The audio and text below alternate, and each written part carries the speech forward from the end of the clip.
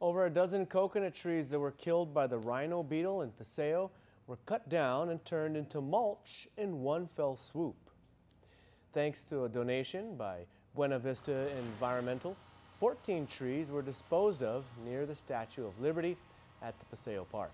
According to Department of Parks and Recreation officials, the trees were killed by coconut rhino beetles and were identified by the Department of Agriculture's Forestry Division as trees that could be removed. These types of dead trees are the perfect breeding ground for the rhino beetle. The excavator with the mulcher attachment was provided free of charge by Buena Vista Environmental to help Guam prepare for FESPAC. Buena Vista Environmental also provided and planted 40 new coconut trees in the area.